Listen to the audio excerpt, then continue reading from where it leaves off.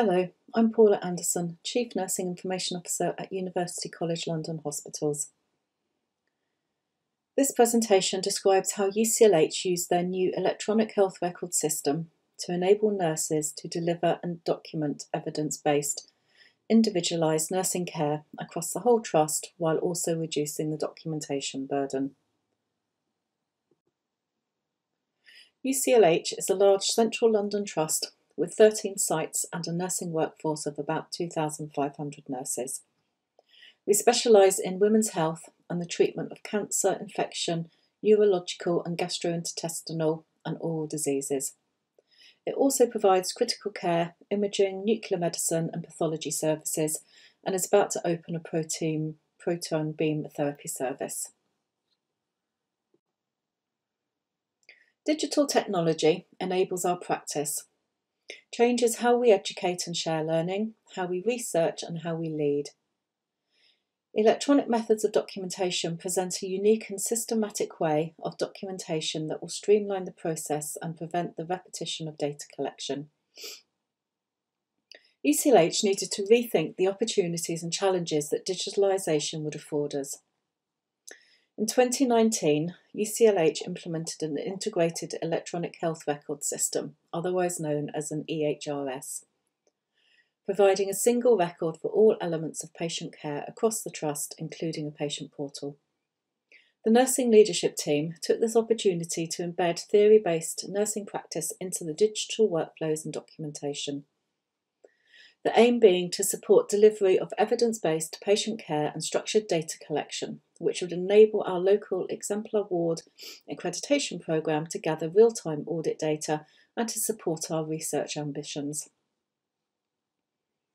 Our digital developments have enabled us to hardwire into our workflows and documentation standardised theory and evidence-based nursing practice, something that was not possible in a pre-digital world. The standards we built into the EHRS form a core competency for the fundamentals of nursing practice. It is not simply about documenting care. Our EHRS is an intervention with evidence-based decision support guiding nursing practice. Our analysis during the implementation of the EHRS showed over 600 nursing paper care plans, 200 different nursing documentations, and a handful of mandated risk assessments. There was no process for ongoing review, audit or maintenance. Nurses also documented brief assessments and admission booklets, and we had no standard holistic nursing needs assessment. The Trust had unwarranted variation in the assessment of patients, huge variations in the holistic planning of care, with limited use of goal setting and long-term planning that would then support transitions of care and discharge. Despite previous reviews and changes to nursing documentation at UCLH over the years, lack of standardisation prevailed, with nursing knowledge too complex to capture in paper-based free text care planning approaches. This was because so many combinations of nursing diagnosis, interventions and outcomes exist. The implementation of the EHRS presented an opportunity to change this and to reset nursing practice to realign the documentation framework back to the nursing process. Our ambitions consisted of implementing a standardised structured needs assessment, providing a core set of care plans utilising evidence-based nursing diagnoses, outcomes and interventions to support holistic patient care. However, we recognise that if such ambitions are to deliver the anticipated benefits, we must also consider this as a long-term strategic goal, where the benefits are delivered over time through the relentless pursuit of nursing excellence. UCLH's ambitions also included the use of structured data and terminologies to aid research and interoperability of data between digital systems and care settings. We achieved this by involving nurses throughout the design and implementation of the nursing process and digital documentation, and by ensuring it is used as one of the contributing factors to the way we understand nursing excellence in organisations. Using data from digital systems provides the opportunity to understand nursing practice more deeply, making nursing documentation and outcomes more visible and accessible to other healthcare professionals. We reviewed a number of terminology options, including the SNOMED-based care planning elements from NHS Digital, digital content from a number of commercial suppliers, and the North American Nursing Diagnosis, Nursing Intervention and Nursing Outcome Classifications, otherwise known as NANDA, NIC and NOC. With NHS Digital decommissioning their care plan elements just prior to our decision-making, UCLH chose to implement NANDA, NIC and NOC with their associated mappings to SNOMED CT. NANDA, NIC and NOC were adopted for the potential to rapidly deliver evidence-based nursing content in the EHRS. Nursing diagnoses are different to medical ones, as a medical diagnosis deals with diseases or medical conditions. A nursing diagnosis deals with the human response to actual or potential health problems and life processes.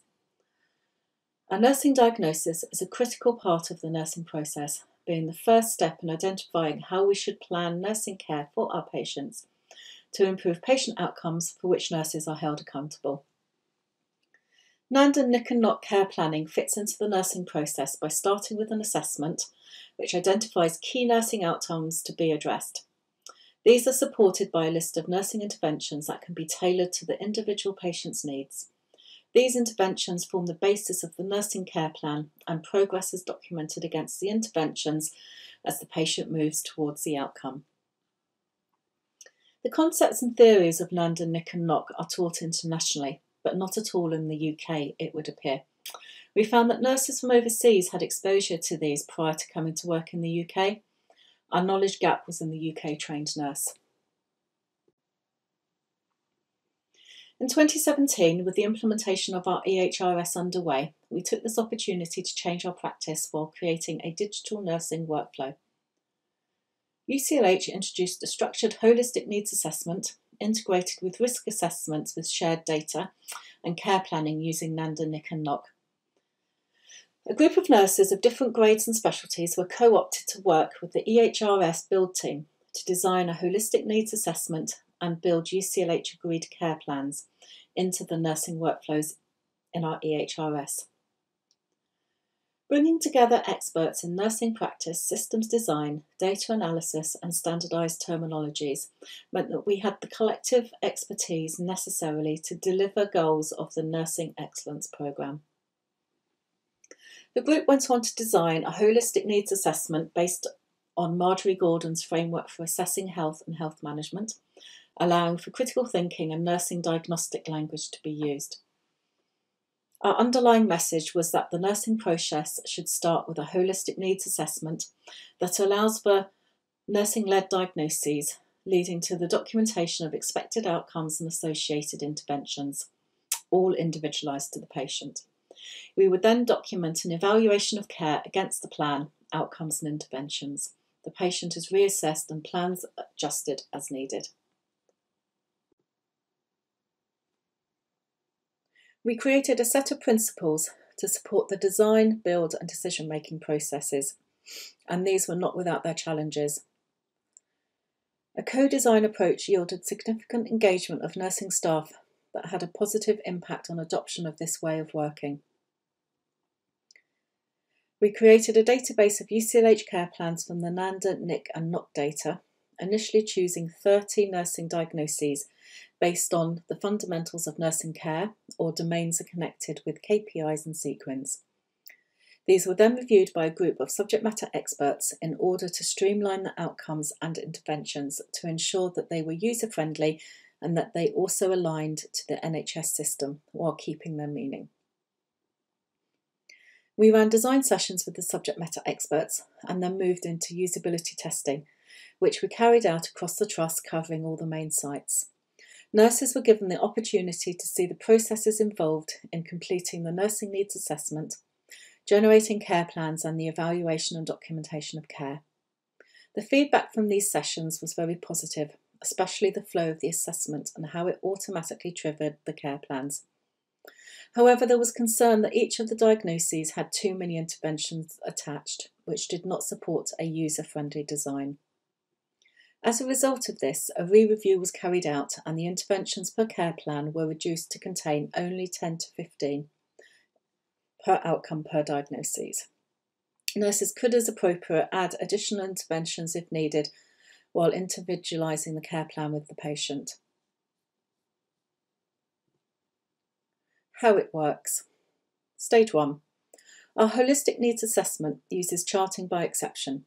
The nurses document the abnormals, decreasing the time spent by nurses documenting normal, and allows for abnormalities to stand out.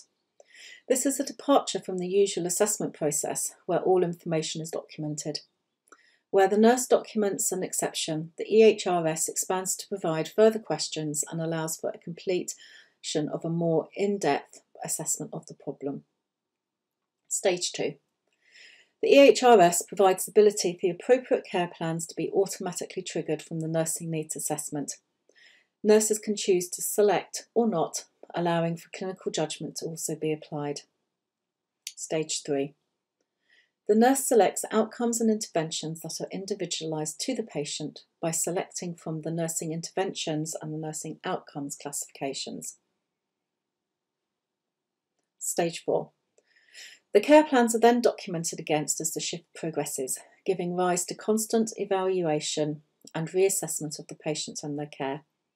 We also built in clinical decision support to provide referrals to other healthcare professionals based on our holistic needs assessment.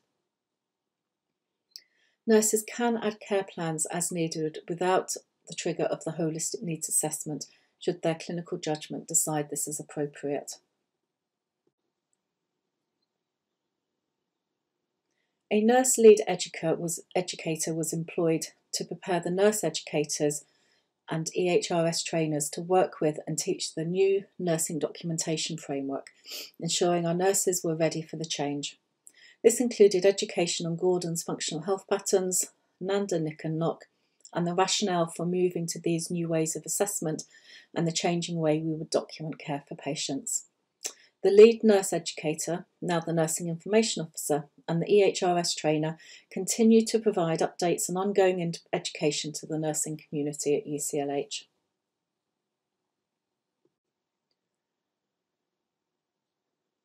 Early results demonstrate that the nursing content build has been adopted across all in the inpatient areas. Nurses have moved from a paper-based system to planning and documenting care in an EHRS that provides decision support. Early findings also show improvement in the documentation of nursing care. The use of real-time dashboards with real-time data allows the nursing team and the nurse in charge to view the completion of documentation for a patient, a group of patients, or for the ward. It allows the nurse in charge to audit in real time why nursing documentation has not been completed, as well as indicating other missing documentation, for example, the VTE assessment. This may impact patient safety, therefore allowing the nursing staff to follow up with other healthcare professionals. The nurses have moved from multiple different assessments and over 600 homegrown care plans to one international evidence-based holistic nursing needs assessment, 30 triggered care plans and a library of evidence available within the system to support their practice. A lack of reliable, accessible data prior to the implementation meant that the most common nursing diagnoses were not known. It is now possible to use the data in the system to identify these and develop the EHRS further to prompt care plans. Evidence suggests that there has been no increase in the time nurses spend documenting. Audits of nursing documentation and care planning are built as metrics within our exemplar accreditation model, which encourage the use of real-time data provided in dashboards to improve the standard and timeliness of patient assessment and care evaluation. The digitally enabled evidence-based nursing process is being widely used by UCLH nurses to deliver holistic care for our patients. This bespoke nurse-led development of our EPIC electronic health record system has had the additional benefit of wider adoption of all elements of the system by UCLH nurses and contributed to its successful implementation overall. The data available on nursing care as a result of this work means the foundations have been laid for the longer-term goals of the Trust and the nursing agenda.